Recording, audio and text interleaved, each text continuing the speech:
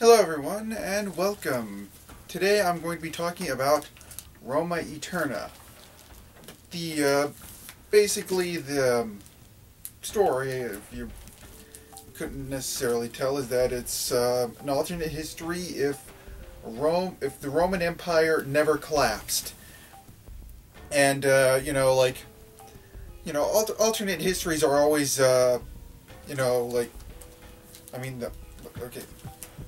Uh, the overall structure is that essentially is sort of like point of divergence is where the time in this book diverges from ours is apparently the book of Exodus, with like Moses, crossing the Red Sea and escaping from the Egyptians.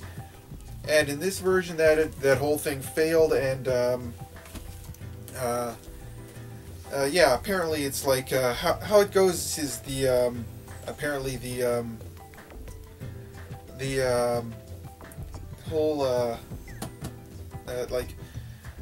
because the Jews were never able to escape to their new home, their promised land, and then as a result like Jesus was never born, and then Christianity was never founded, and then something, and Rome doesn't collapse. Roman Empire stays strong and stuff.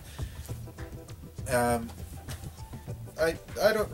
honestly I don't really think it's really explained that well in here.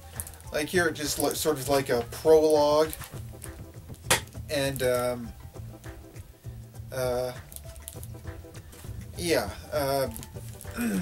if I had to guess, I'd probably say it's something like how there's this particular guy on YouTube channel on YouTube called Alternate History Hub, and he has some ideas like how when Emperor Constantine, if I think it was right, he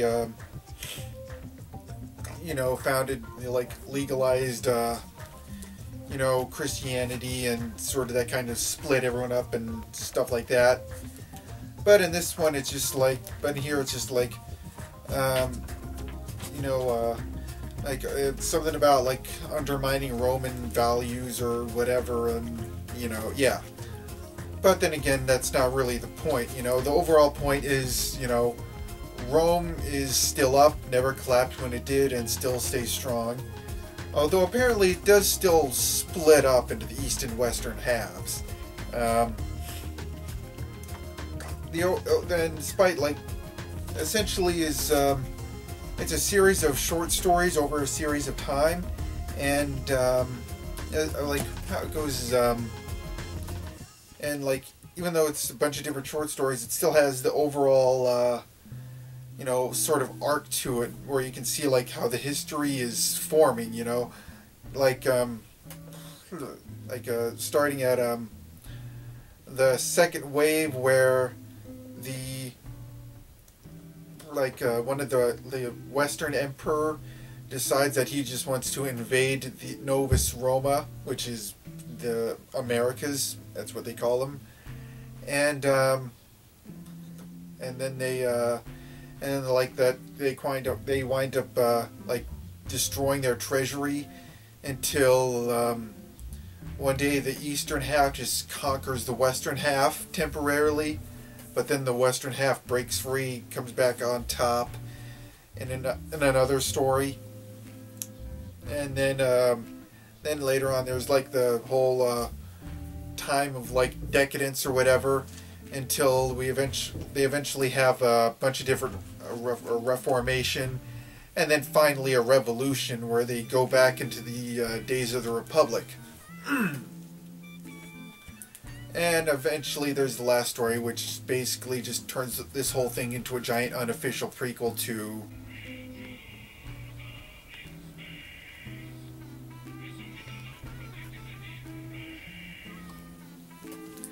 yeah.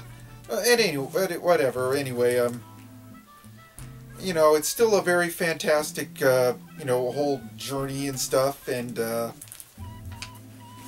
and just makes this whole place look very interesting and cool.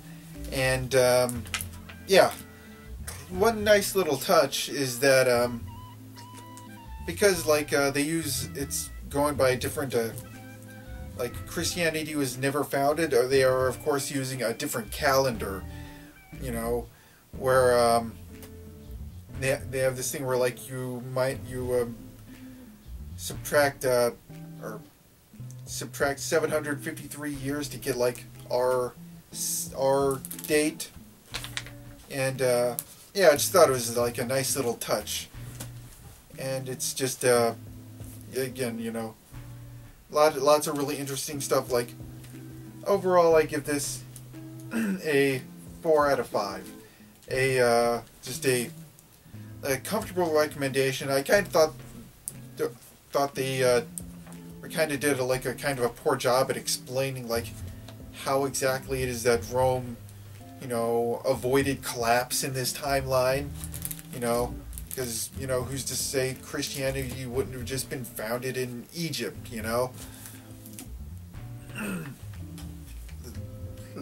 but overall, it's still a fantastic read, and check it out. Yeah. Anyway, next time we're going back from alternate history to Mars. Until then, see you later. Keep yourselves awesome. Go out and support your local libraries and bookstores with your money, patronage, and donations or whatever. And have a nice day.